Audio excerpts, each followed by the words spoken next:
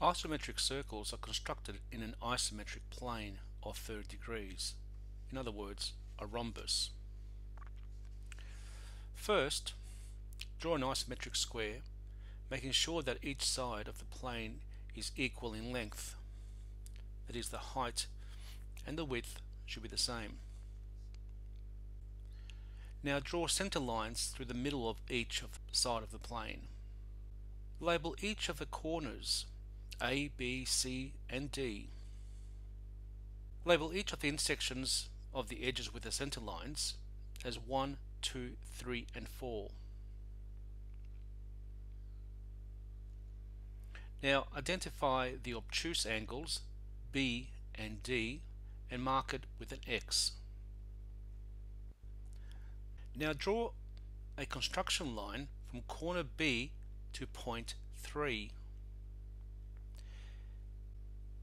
Draw a construction line from corner B to point 4.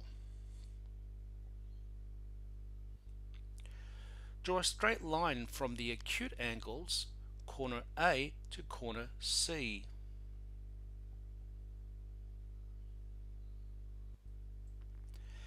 Now mark intersecting points O1 and O2.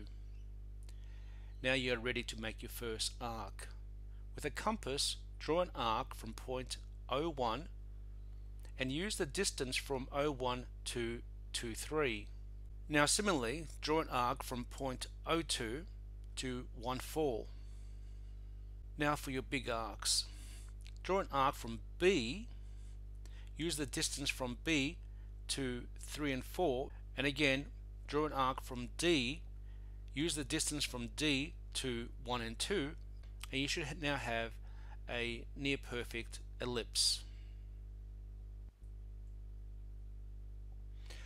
The thing to note about ellipses drawn in this way is to notice that each opposite corners are quite different, and if you to divide the actual circle into quadrants, notice the distinction between each.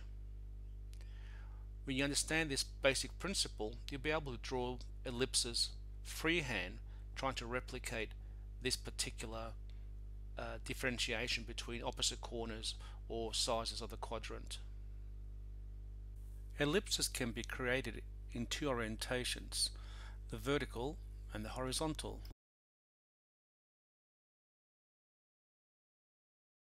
The second method now we'll look at is using a template to draw isometric ellipses.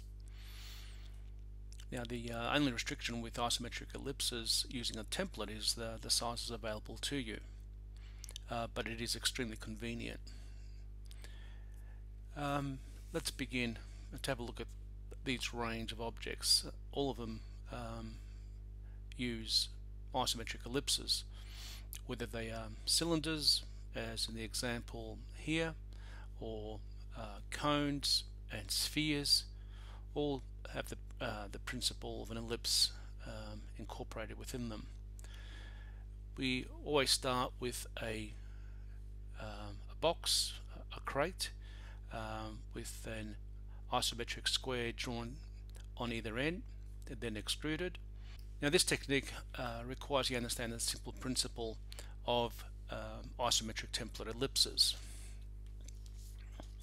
All of the ellipses are inscribed with a set of marks identifying the principal axes aligned with the same marks on an isometric square. So we have a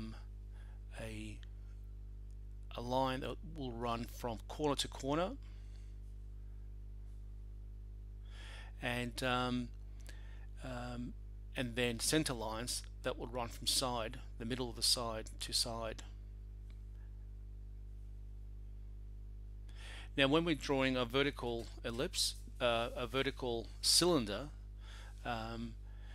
we only really require that we align our template with the corners of that cube.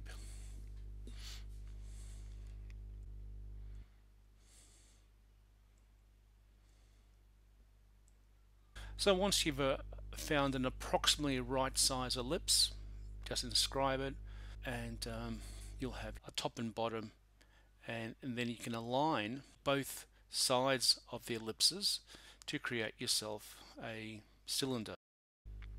Now, to draw ellipses on a cylinder on its side, this requires a slightly different tact. The thing you have to be mindful of drawing a cylinder on its side is that you need to change the orientation of the template to match the orientation of the isometric square. This means aligning the corners. To complete the cylinder, run two parallel lines on either side of the ellipses.